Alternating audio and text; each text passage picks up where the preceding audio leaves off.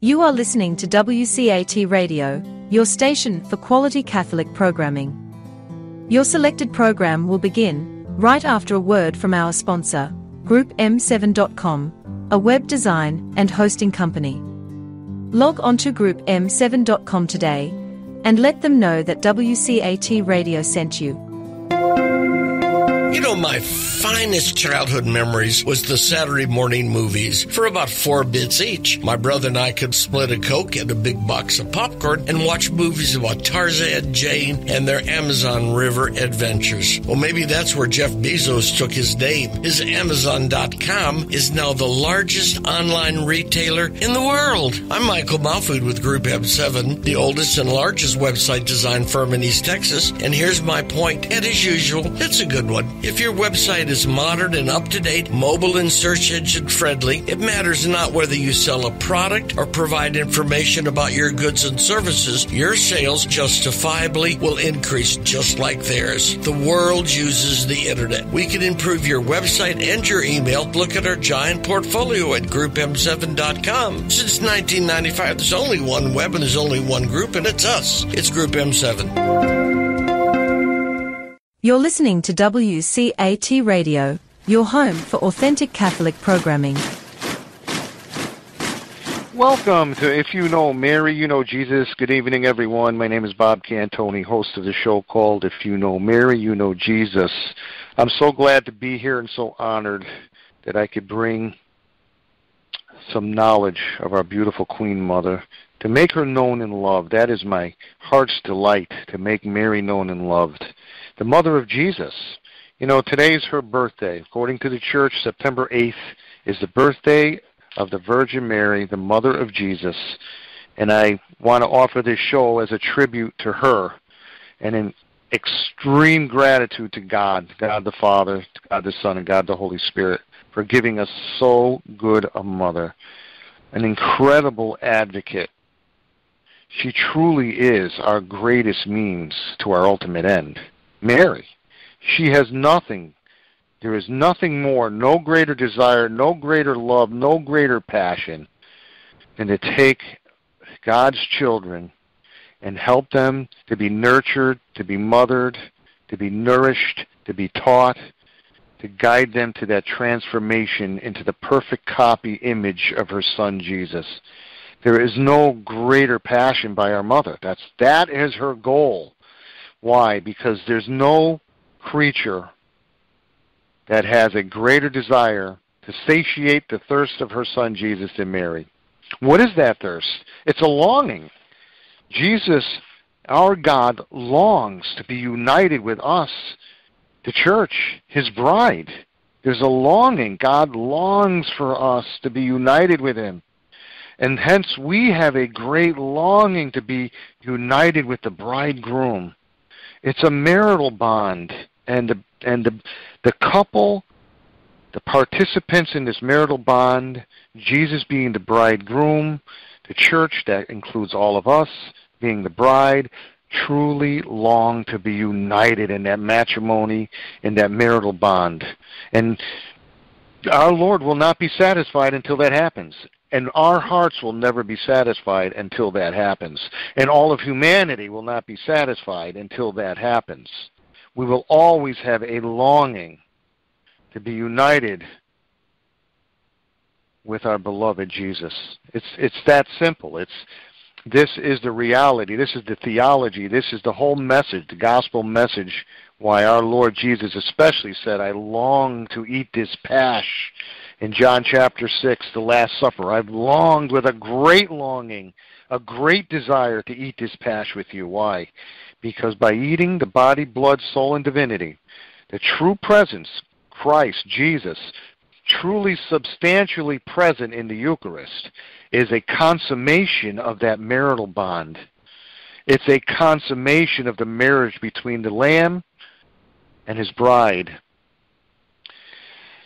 So that longing can be satisfied, but, you know, St. Paul teaches us that we rise from glory to glory. There is a transformation process going on. Now, speaking of Mary, we could say that she rose from glory to glory very gracefully without any obstacles. perfectly, uninterrupted, and ultimately to the greatest unity, that of seeing God as He is, the beatific vision. Now, what does that mean? Well, St. Paul says, no eyes have seen, no ears have heard what great glory God has for those who love Him. We don't know. The only way we're going to know is when we experience it. But we are given that great promise, and of course the virtue of faith, hope, and charity to attain that great promise. We all should be striving for this. St. Peter teaches, this is what he teaches in second letter of Peter, chapter 1, verses 3 through 7, I guess. Anyways, I'll read on, but you'll get the gist. He says, His divine power has granted to us all things that pertain to life and godliness, through the knowledge of Him who called us to His own glory and excellence. Wow, what does that mean? The only way we're going to find out is if we go and find out. Do not miss this opportunity. Look to the Queen of Heaven to help us to attain that, because no one knows that perfect glory more than Mary. She is most God-like, being united to God, seeing Him as He is, enjoying the beatific vision, which St. Thomas Aquinas says, the direct essence, the direct experience of the divine essence. Wow. Really go, let us ask for that great desire, to desire that. Lord, grant us the grace through the heart of Mary in union with St. Joseph to have that great desire to be united with You, so that we could see You as You truly are and be transformed into other Christs. Wow. What a promise. So St. Peter goes on to say, pertain to life and godliness through the knowledge of Him who called us to His own glory and excellence, by which He has granted to us His precious and very great promises, that through these you may escape from the corruption that is in the world because of passion, and become partakers of the divine nature. Partakers of the divine nature. A partaker of the very essence of God. Wow. I can't wait to find out. But I certainly don't want to miss out on this one. And I'm hoping that when I speak to you reaches your ears and your heart, that you will sell, like Jesus says, go and sell that field and find that buried treasure in the field and sell everything that you own to obtain it, because that is the treasure. The pearl of great price, Jesus, the beatific vision. But it is a transformation process. And no one knows that more than Mary. And no human person has come to the unity with God, the more perfect unity in living out and living in perfectly the divine will of God, and has been raised to such heights of great glory than the Mother of God. No one has bore more fruit than the Mother of God. How do I know that? By the fruit of her womb. Is there anyone that can claim they bore more fruit than the Mother of God? Is there anyone out there? Can you think of anyone? There isn't any. She bore the fruit of her womb, the Savior, the Word become flesh. She is the most perfect holy of holies.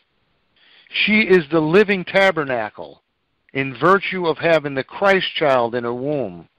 She is the perfect temple of God. In the Old Testament, it was an imperfect holies of holies, an imperfect temple, an imperfect tabernacle. Nevertheless, the typology in the Old Testament was to give us a glimpse of what the perfect tabernacle, the womb of Mary, is to be like. That typology painted an imperfect picture or image of what the future perfection of the holies of holies would be like. So this is a tribute to our beautiful Queen Mother, and I would like to say, dear Mother, my beautiful Queen and Mother, I can't thank you enough for all you do for me and all for all of us. I can't thank you enough for giving us Jesus. And like God the Father, not only did you bear the Son of God, where the immaterial God became material in this world, the Word became flesh, but our eyes could not see in the realm of the immaterial, can now see him in the flesh, in the material. What we could see with our senses. You brought him into this earth, and you bore him, and you raised him, you nurtured him, you taught him, you guided him, and you gave him up on the cross, like God the Father, out of pure love for God and love for all of your children. You knew this had to be. I can't thank you enough, dear Mother, and I want to say happy birthday. And happy birthday to you, Mary, my beautiful Queen and Mother. And I will offer this show as a tribute to you in thanksgiving to God, and hoping that those who will listen will be inspired to take you as their mother. Because Jesus gave you, all of humanity, gave us you. Woman, behold your son. John, behold your mother. And we know that John is the beloved disciple, the one whom Jesus loved. We're all called to be beloved disciples. And he represents all the beloved disciples. And I'm hoping that more and more will take you into their own home, like John, so that you can mother them into another Jesus and bring them to that perfect vision of God, where we will be united to him intimately, fused with the divine nature of God, and partake of his glory. Wow. So we look to you, dear Mother. I give myself entirely to you, and I hope all those listening will respond in the same manner. Amen. The first thing I want to do is take us to the office of readings, or the divine office, or the liturgy of the hours. And, you know, the liturgy is really what the church has given us through the years as a means, as a way and a guide and a form of prayer that will help us to attain our ultimate end. Prayer is so necessary to have an intimate relationship with our God. Without it, there is no salvation. We must become men and women of prayer. We must. We must be in that communication with God, and the liturgy of the hours is one of the most powerful ways to form that prayer life and to have an intimate relationship grow from glory to glory, if you will, with our loving Savior, Jesus Christ, with our God. Why? It's Scripture. It's the very Word of God. It contains all the Psalms. It contains many writings of great saints, like Saint Leo the Great.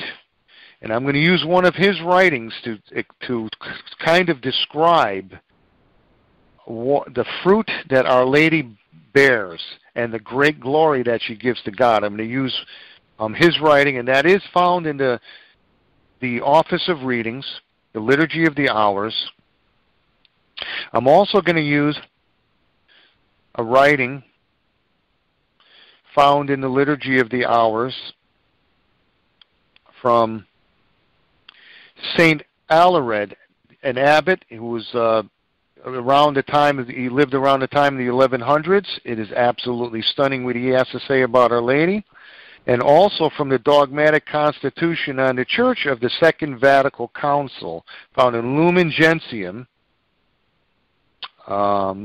numbers 61 through 62. So it is taken straight from the Dogmatic Constitution of the Second Vatican Council, Lumen Gentium, and it is stunning what it has to say. And I'm hoping that this will paint a picture so that we can understand the meaning of how God is glorified in how much fruit we bear. And of course, Jesus talks about that, how his Father is glorified when we bear fruit. And, why don't I do that right now? Let's go to the Gospel of John, chapter 15, where Jesus is the true vine. And I'll read from there, and I'll stop when I see it appropriate, probably to verse 12. But anyways, it says, I am the true vine, and my Father is the vine dresser. Every branch of mine that bears no fruit he takes away, and every branch that does bear fruit he prunes, that it may bear more fruit. You are already made clean by the word which I have spoken to you. Abide in me, and I in you. As the branch cannot bear fruit by itself unless it abides in the vine, neither can you unless you abide in me. I am the vine, you are the branches. He who abides in me, and I in him, he it is that bears much fruit, for apart from me you can do nothing.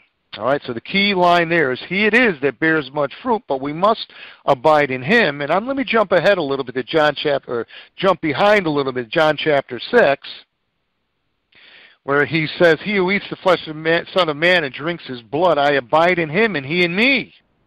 What's he talking about there?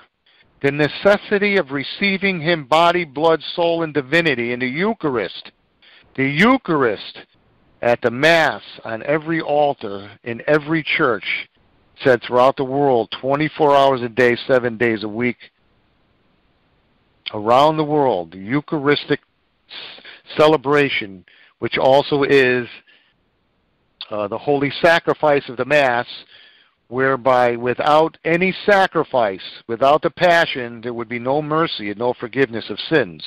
So it's both and. But nevertheless, it is the feast, the Eucharistic meal is really the consummation of the marriage between the Lamb of God and his bride, or the bridegroom Jesus and his bride, the church. Very essential. I abide in you and you in me. And it's really in the Eucharist that you cannot get a more intimate union, a more abiding presence of Christ than in the very core of our being, by taking him internally, which we are both body and spirit. So we consume Christ substantially present, body, blood, soul, and divinity, both his material reality, his immaterial person, and his material person. So Jesus the divine and Jesus the God-man. So our Lord goes on to say in John chapter 15, he who abides in me, I in him, he it is that bears much fruit, for apart from me you can do nothing. If a man does not abide in me, he is cast forth as a branch and withers, and the branches are gathered, thrown into the fire, and burned. If you abide in me, and my words abide in you, ask whatever you will, and it shall be done for you. Now, of course, his words, also taken from John chapter 6, is, he who eats of the flesh of the Son of Man and drinks his blood, I abide in him and he in me. Those are his words, not the Catholic Church's words. Those are the words of our Savior, our Lord and Savior Jesus Christ. And in John chapter 6, it's not something symbolic or something he's willing to compromise on. In fact, when the Pharisees who doubted said this, who could hear this saying? Our Lord doubled down. He didn't say, oh, well, wait a minute, I'm just talking symbolically here. Please don't leave. He didn't do that. He doubled down. And he went on to say, my flesh is real meat, and my blood is real drink.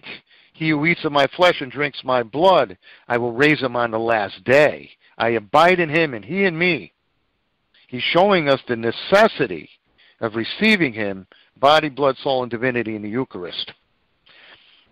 Now our Lord Lady,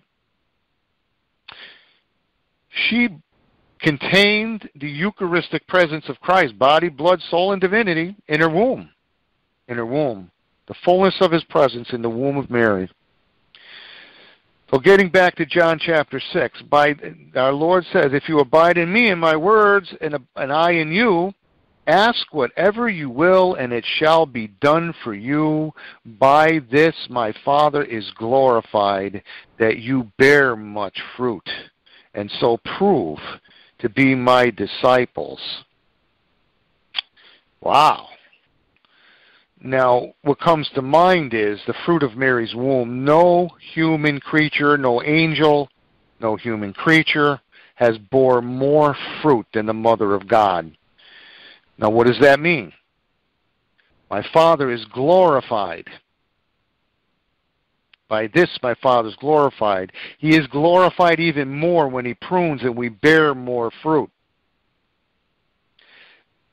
No one glorifies the Father more than Mary.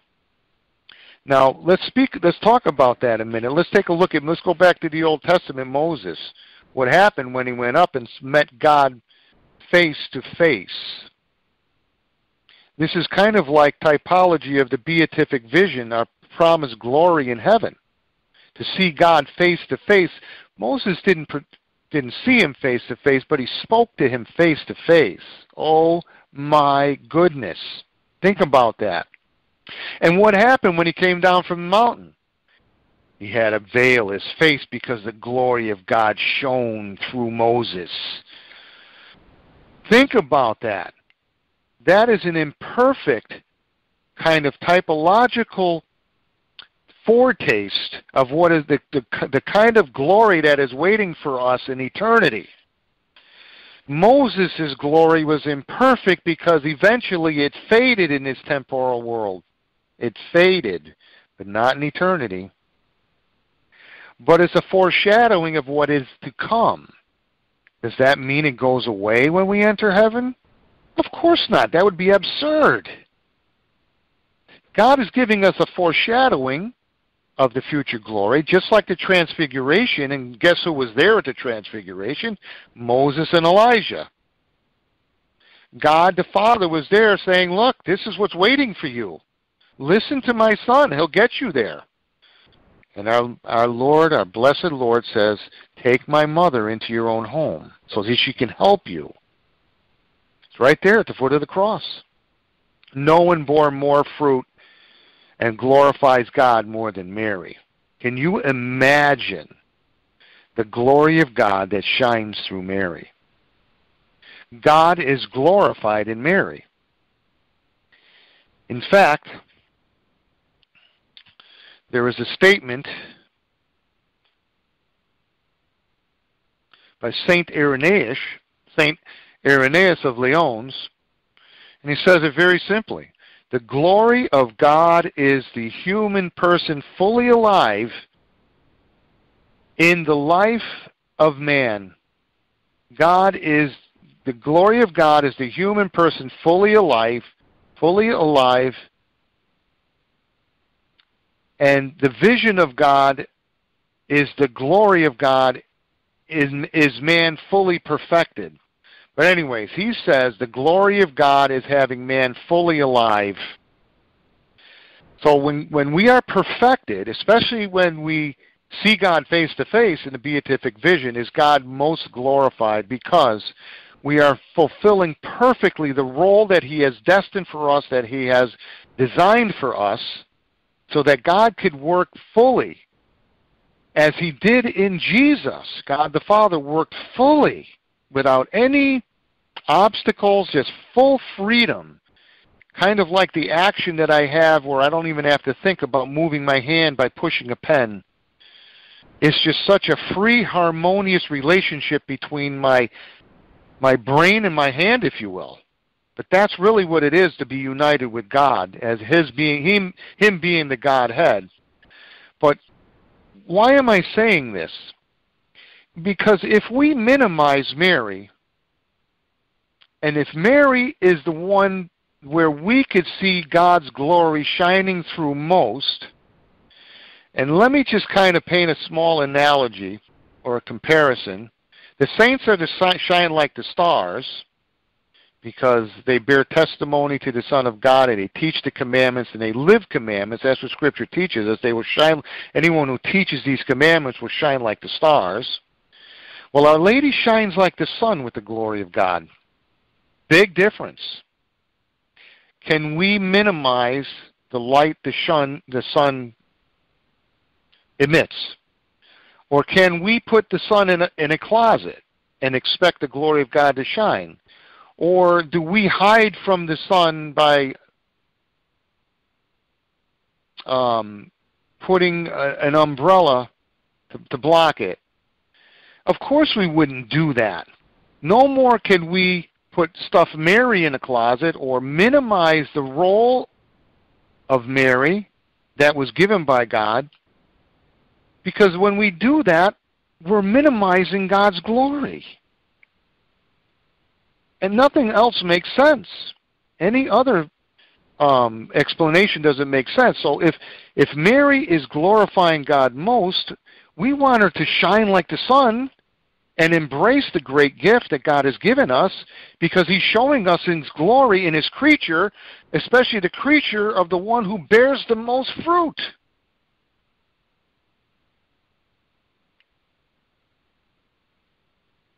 I can't say that I don't want her for a mother. I can't say that. That is to block the glory of God, or to reject the glory of God. Can you anyone imagine saying to Moses, "Oh, you know what?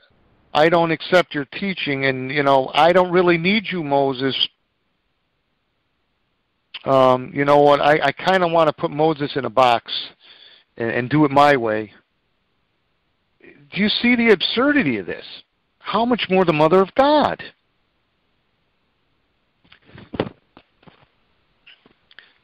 So what I'd like to do at this point, and these are words of great saints that are pointing to this reality, and I'm just trying to emphasize it and bring it about and put away errors that somehow, if we are exaggerated in our devotion to Mary, we rob God of glory. It's not true.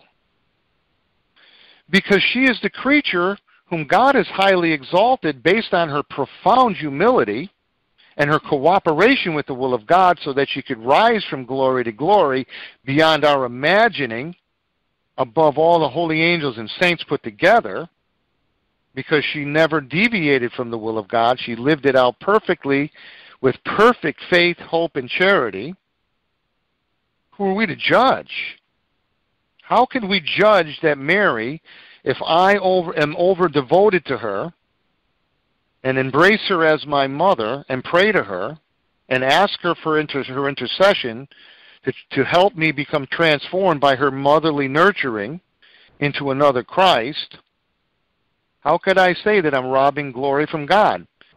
On the contrary, when we embrace Mary and she brings us to that perfection that God desires for us, that's where God receives the most glory. Because she cooperates with God the Father, who prunes us, and we bear more fruit because she is our mother, and she cares nothing more than meticulously taking care of her children so she could help us to bear the most fruit so that we could glorify her Son the most. So it's a fallacious argument to say that if I pray to Mary too much and I'm over-devoted to her, it's fallacious to say that I rob her Son of glory. It just doesn't make sense. Now, we don't worship her. Worship is due to God alone. We honor, we venerate, we respect, but I will say this: if we could outdo Jesus in devotion to his mother, then we just outdone Jesus. It's impossible. And if we can outdo Mary in devotion to her Son, then we need to say, Mary, step aside. I don't need you. We need her. She will teach us the way to be truly devoted to her Son, because no one has more devotion to her Son, Jesus, than Mary. No one. We cannot possibly outrun her in devotion to Christ. She's going to teach us. She's a great gift from God, an incredible gift that we must strive, or at least pray for the grace to embrace with our whole heart. It's for our own good. In this way, Our Lady helps to satiate the thirst of her Son. That thirst of being united with his bride. We are his bride. The sooner that we can get there, the sooner the thirst of Jesus will be satisfied. And we know by great saints like St. Louis de Montfort, St. Maximilian Kolbe, St. John Paul II, St. Mother Teresa, St. John Eudes, St. Anthony Mary Claret, St. Dominic. We know by these saints that the fastest, the quickest, the easiest way to sanctification and the most powerful way is through consecration to the Immaculate Heart of Mary, which means that I give everything to her. But isn't that what Jesus is calling for? When he says, woman, behold your son, John, behold your mother. And Scripture goes on to say, and from that hour, John, the disciple, took Mary into his own home. Teach me, Mary. I'm taking you into my own home. In fact, the original Greek, I believe, but don't quote me on this. I heard this from a very Marian priest, and who knows his Greek or his Hebrew way better than me, but he said the actual translation means heart. It's not even home. It means heart. So I believe that, and I accept that. I embrace that teaching on the word home. So I'm going to go on and read on. Let me go to the writing by St. Leo the Great, who was a pope, one of the great popes of our church, and this is found in the Office of Readings. He says, the Lord then goes on to say, blessed are those who hunger and thirst for righteousness, for they shall be filled. This hunger is not for any bodily food. This thirst is not for any earthly drink. It is a longing to be blessed with righteousness, and by penetrating the secret of all mysteries, to be filled with the Lord himself. That is our ultimate end. And I have to say, no other creature, not even angels, no human creature has been filled more with Christ himself than Mary. Hence the words, hail, full of grace. Meditate on that. Ask God, what does that mean? Mary, help me to discover what that means, and help me to attain as much of that being full of grace like you as I can.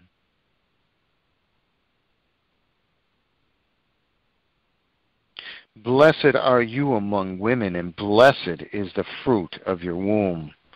No creature has borne more fruit than Mary. No creature. Therefore, no creature has glorified God more than Mary. Happy is the soul that longs for the food of righteousness and thirsts for this kind of drink. It would not seek such things if it had not already savored their delight. When the soul hears the voice of the Spirit saying to it through the prophet, taste and see that the Lord is good, it has already received a portion of God's goodness and is on fire with love, the love that gives joy of the utmost purity. It counts nothing, all that belongs to time. It is entirely consumed with desire to eat and drink the food of righteousness. The soul lays hold of the true meaning of the first and great commandment, you shall love the Lord God with your whole heart, your whole mind, and your whole strength. For to love God is nothing else than to love righteousness. Finally, just as concern for one's neighbor is added to love of God, so the virtue of mercy is added to the desire for righteousness. As it is said, blessed are the merciful, for God will be merciful to them. And I will add here in just a minute, the great saint, St. John Vianney, says, in the heart of Jesus is both justice and mercy, infinite justice, but infinite mercy. But in the heart of Mary, who imitates Christ most, there is only mercy. Only mercy. So St. Leo goes on to say, remember, Christian, the surpassing worth of the wisdom that is yours. Bear in mind the kind of school in which you are to learn your skills, the rewards to which you are called. Mercy itself wishes you to be merciful, righteous. Itself wishes you to be righteous, so that the Creator may shine forth in His creature. and the image of God be reflected in the mirror of the human heart as it imitates his qualities. All right? So there you go. So that the Creator may shine forth in his creature, in this my Father is glorified. The more the creature shines, the more the glory of God is in that creature. How can I say that too much love of Mary takes away glory from God? It's on the contrary. He wants us to love his mother. In this way, he is glorified because we are loving the creature through whom he is glorified most. It's almost like saying an artist is glorified in his artwork, but if everybody looks at art and says, I don't need that, I go straight to the artist. You know what? I'm not really into his art. Well, what takes glory from the artist more? Rejecting the art or embracing it and saying, wow, thank you.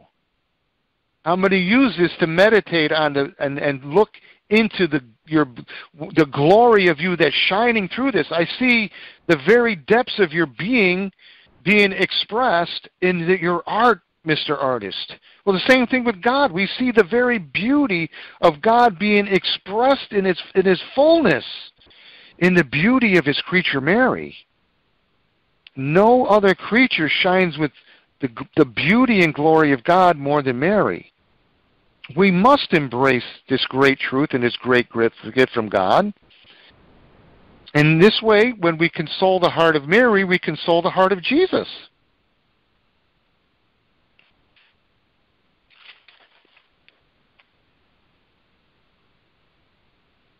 So I'm going to read on from St. Leo. He says, the faith of those who live their faith is a serene faith. What you long for will be given you. What you love will be yours forever. Since it is by giving alms that everything is pure for you, you will also receive that blessing which is promised next by the Lord. Blessed are the pure of heart, for they shall see God. That is one virtue that the great Mother of God, anywhere you look at all of the writings from the saints and every word that she may speak in authentic apparitions or whatever, like Fatima or like Lourdes, she's always asking to pray for the virtue of purity. Why? So we can see God purely.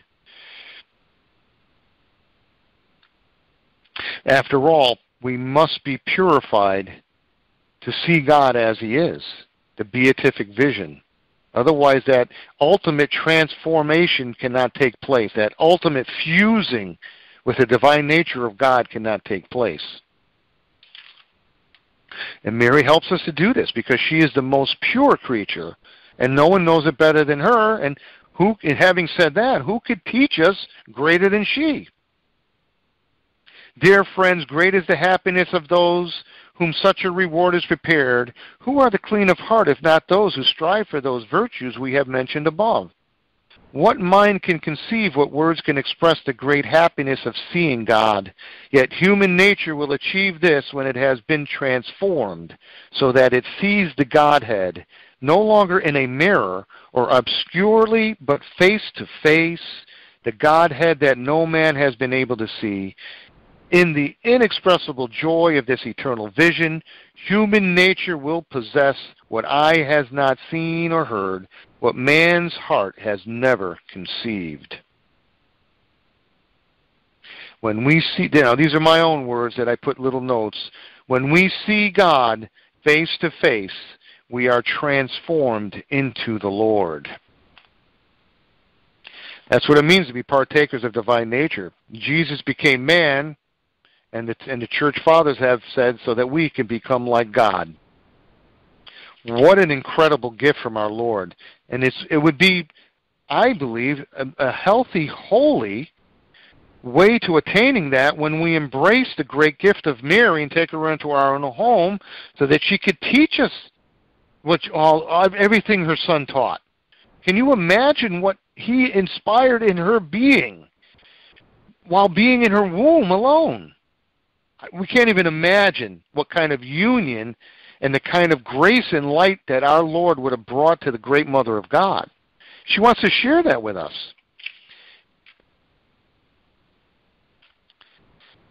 All right, and now I would like to take our focus to what St.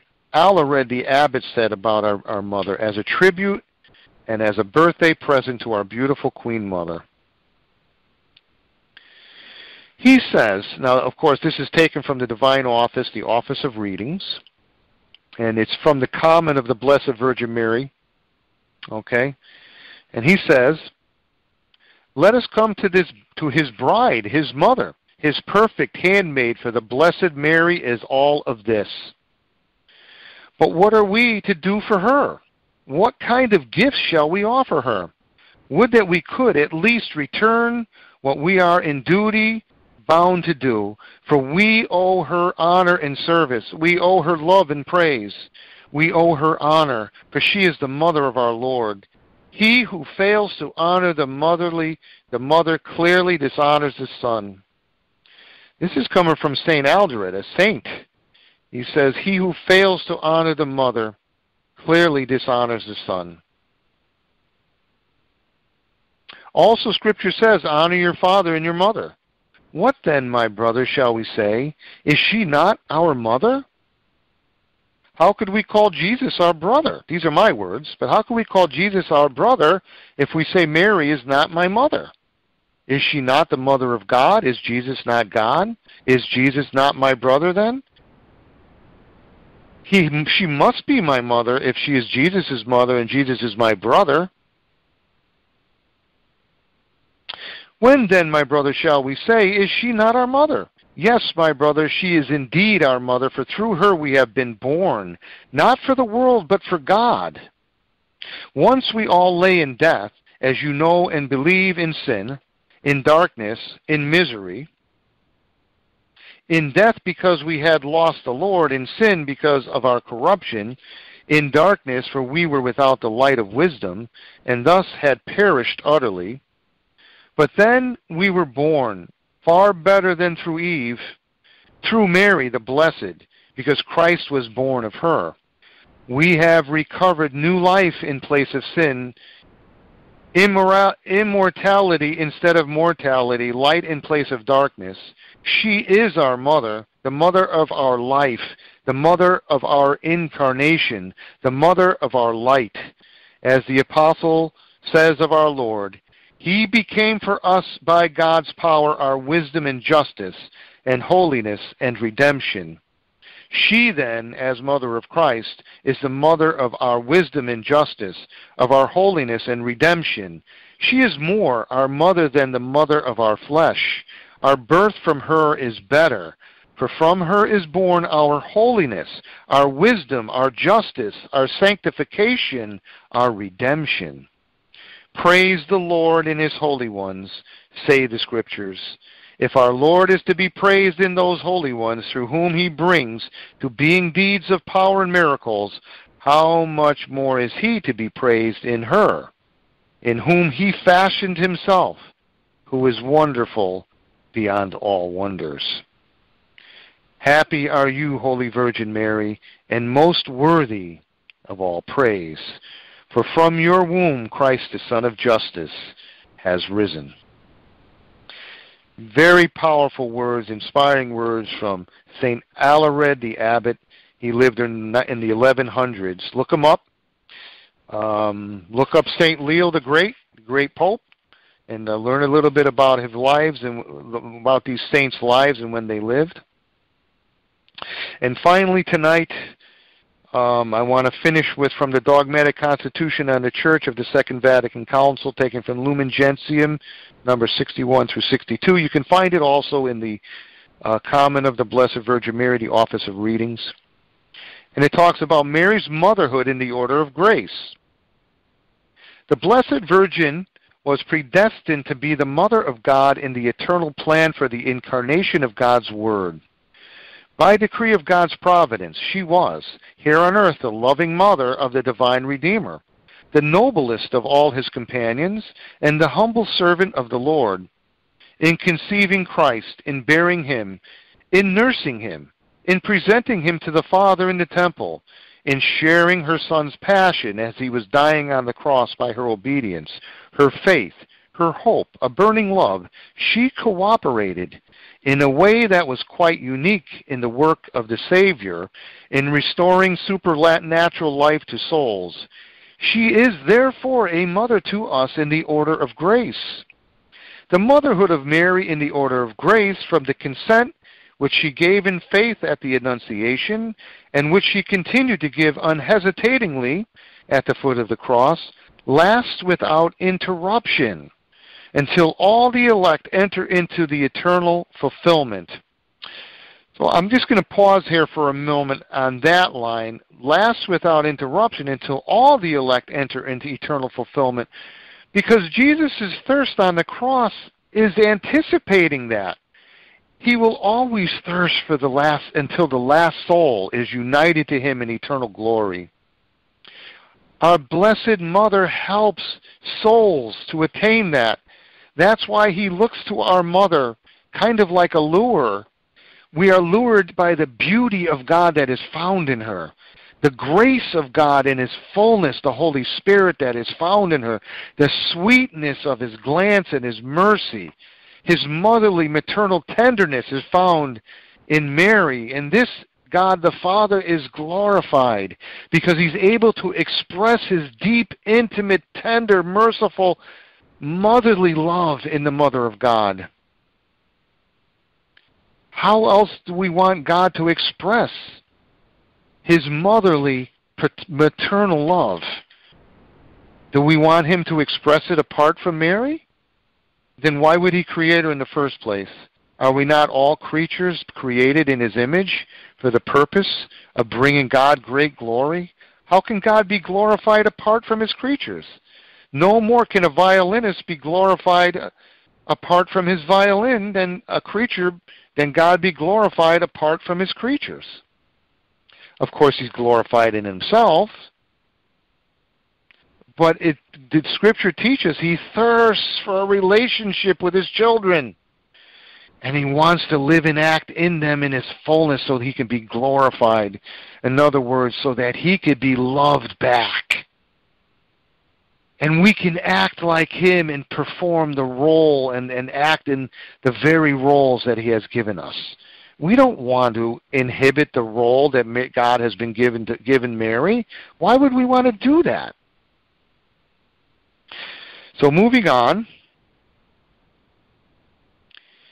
when she was taken up into heaven, she did not lay aside this saving role, but she continues by her intercession for all to gain for us the gifts of eternal salvation. So Mary's role and her action within her role and all that God created her to do did not end after she died. In fact, it is perfected now. And she acts more fully now than she ever has, even on earth. Even being a full participator in the divine nature while on earth in virtue of her immaculate conception. Of course, she didn't enjoy the beatific vision. But she certainly was full of grace. What does that mean? The angel said, "Hail, full of grace, blessed are you among women, highly favored daughter of God." Elizabeth said, "Who am I that the mother of my Lord should come to me? For the moment that your voice sounded in my ears, the babe leapt for joy." The first tabernacle. And like David, John the Baptist in the womb of Elizabeth danced before the holies of holies. In her maternal love, she cares. Getting back to Lumen Gentium, in her maternal love, she cares for the brothers and sisters of her Son. There you have it. As they journey on earth in the midst of dangers and hardships, until they are brought safely home to the happiness of heaven. Why would Mary not want that? That is her main drive. Jesus gave all of humanity to his mother to be her children. She has the love of God in her heart. She must love with the very love of God, so that she could be mother of all of God's children. Jesus being the firstborn. The Blessed Virgin is thus invoked in the Church under the titles of Advocate, Auxiliatrix, adjutrix, and mediatrix. These titles must not, however, be understood as in any way detracting from or adding to the dignity and effectiveness of Christ, the one mediator. No creature can ever be classified as an equal with the incarnate Word, the Redeemer, but just as the priesthood of Christ is shared in various ways by His ministry and His faithful people, and as the goodness of God, one thought it is in different ways really shared with creatures, so also the unique mediation of Christ does not exclude but belongs about a variety of shared cooperation deriving from the one unique source. You know, after all, when you read St. Peter 2, the second Peter, he says we are to be partakers of the divine nature. That's not saying we are the divine nature or are we to become the divine nature. We are partakers or participants. We are sharing in God's divine nature. This is exactly what this is saying here in Lumen Gentium about Mary being partaking and participating in the one mediation of Christ as mediatrix. That's what it's saying, and it's clear. It's written clearly here. She is not the one mediator. That's absurd. But she participates most fully, more fully than all the angels and saints put together.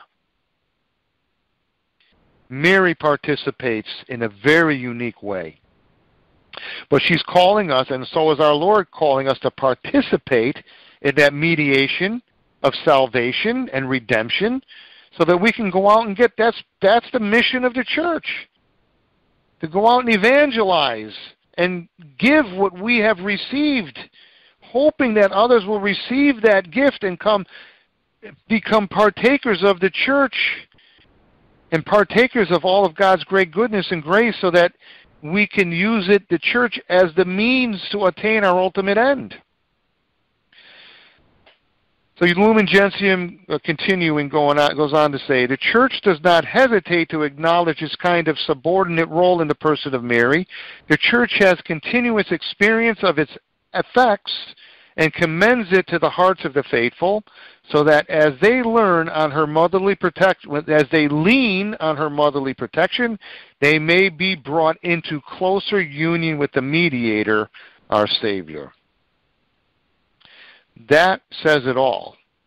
Mary, there is no other way, says great saints like St. Louis de Montfort, St. Maximilian Kolbe, no other greater way to be in the closest union with the one mediator, our Lord and Savior Jesus Christ, other than sincerely taking Marian consecration to heart. And where it's found in Scripture is right there when John took Mary into his own home. And what she must have taught him. Yes, he cared for the Mother of God, but I can guarantee you she took more care and more meticulous care of him, the beloved disciple, than he of her. So I will end it there, and I thank all of you for joining me and listening. I hope this inspires you. I hope you take it to heart. I will be praying for you. Please pray for me. And wish our beautiful Queen Mother a happy birthday. He'll put a smile on her where all of heaven will light up. All of heaven will rejoice with Mary because she brings the most joy to all the heavenly saints and angels, the heavenly pilgrims. No, what's the word? I can't even, forgive me, I can't think of the word. But the heavenly residents. Thank you very much. The residents of heaven. So we thank you for joining us, and I would ask God the Father to bless all of you in the most abundant way. In the holy name of Jesus, by the power of the Holy Spirit, especially through the heart of Mary in union with St. Joseph. God bless you all. Amen. Hello, God's beloved. I'm Annabelle Mosley, author, professor of theology, and host of Then Sings My Soul and Destination Sainthood on WCAT Radio. I invite you to listen in and find inspiration along this sacred journey we're traveling together to make our lives a masterpiece and, with God's grace, become saints. Join me, Annabelle Mosley, for Then Sings My Soul and Destination Sainthood on WCAT Radio. God bless you. Remember, you're never alone. God is always with you.